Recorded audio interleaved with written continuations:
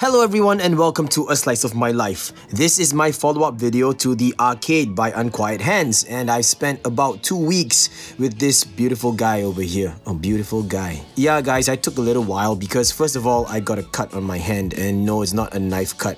See, the skin's been torn off. Yeah, this is like 3 weeks old because I got myself a new chair and I kind of injured myself. I scratched this part on, I guess, a sharp edge when I was kind of just cleaning the chair because it's new, you know what I mean? Yeah, if that makes sense to you guys. But then it looked really bad on camera, so I didn't really take much videos during that period of time. And then I went overseas. I went to Montreal for about 2 weeks and then New York for a day, and now I'm back. And during that entire time, I brought this guy with me as well as the Nautilus Nano. So here I am, back at home, well rested. I've gotten over the jet lag, I believe. And at this point of time, I want to give a quick shout out to Eric and Aaron for having me on the Weekly Spin.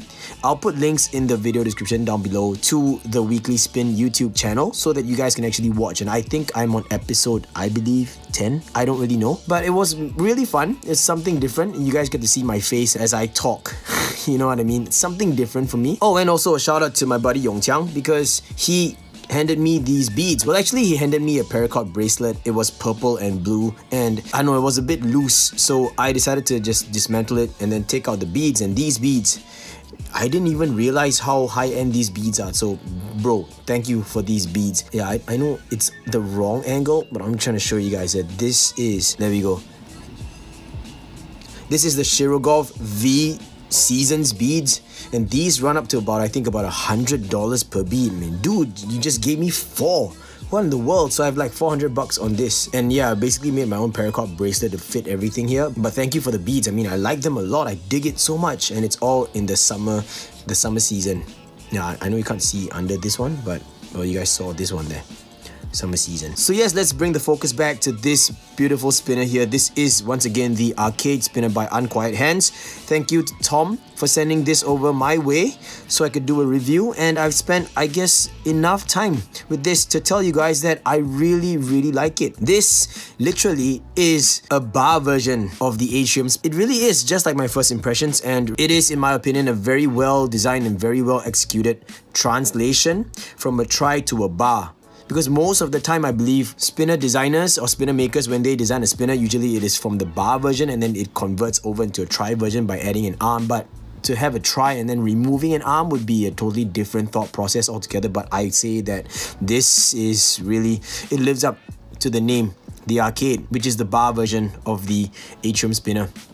And you guys know I love the Atrium Spinner. Everyone who owns an Atrium Spinner really enjoys it, and there's no exception here. Now, one thing I'm going to mention is that this weighs in at 84 grams, but this weighs in at about 89 grams. So it's just a 5 gram difference, which to me is actually pretty awesome. And you guys know I like my spinners to weigh in at about 60 to 120 grams, and this just sits right in that sweet spot in the middle, 84 grams. And yes, I've already installed the brass spacer beads in there. First of all, the ergonomics on this thing is really good. It's just like the Atrium. The Arcade feels great in hand. It's very comfortable. It's got no hot spots. It's very nicely rounded everywhere. The only main difference is that here on the Atrium, it's narrower than here on the Arcade. It's slightly thicker, the middle part over there. I'm glad that the waist is this way because, you know, you feel that curve and everything. It's not too deep in, so it's actually a really comfortable spot. And the fact that this part kind of tapers outwards and then dips in again, it provides you with a good enough spot for you to push forward or pull back. So I'm saying, guys, really the impressions from the first video till now have not changed. The one thing that I'm going to share with you guys is that the trit slots are much deeper and slightly wider than on the Atrium. Now on the Atrium, these brass spacer beads do not have any kind of adhesive, you know, they just friction fit in. But for this one, it actually initially sat really deep in. So what I had to do was I had to put a layer of NOA glue first, then I cured it so that I could, I guess, raise the base a little bit so that I could have the beads to kind of sit on top like that. But then in order to actually adhere the beads into the slot, I still had to put more NOA glue, so that is why you can actually see some of the glue around the spacer bead itself. See that? Whereas on this, you didn't have that.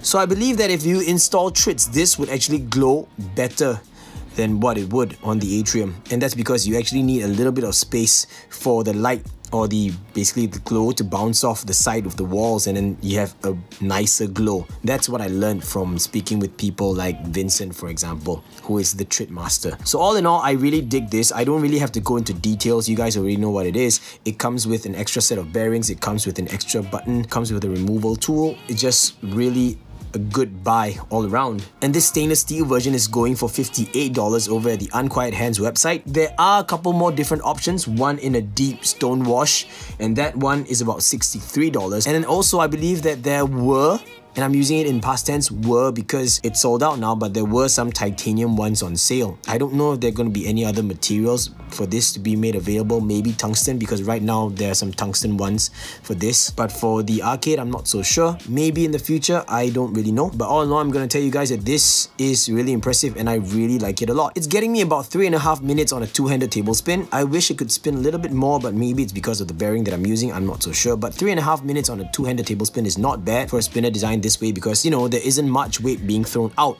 But clearly, this design was mainly targeted at the ergonomics and the comfort and the fidgetability, and that really scores in my opinion. And the last factor, last but not least, of course, is the design. It really depends on whether or not you like the design. To me, I think it's not bad. All in all, I actually prefer the design on the atrium because it looks, I don't know, just a little bit more interesting, I suppose, because of the way the light reflects off all the facets of it. But this one, not so much, because it is a bar. It's just 2 versus 3.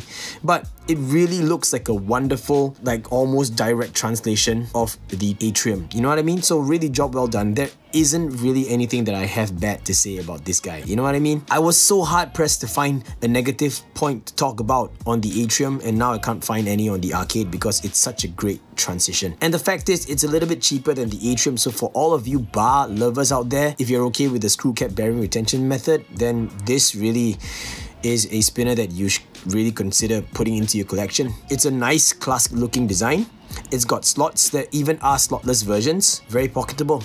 Nice weight at 84 grams. And a quick size comparison for you of the arcade versus a stubby. It is slightly longer than a stubby this way, but in terms of the width, it's about the same, almost the same. Thickness wise, it is thicker, very slightly thicker than a stubby.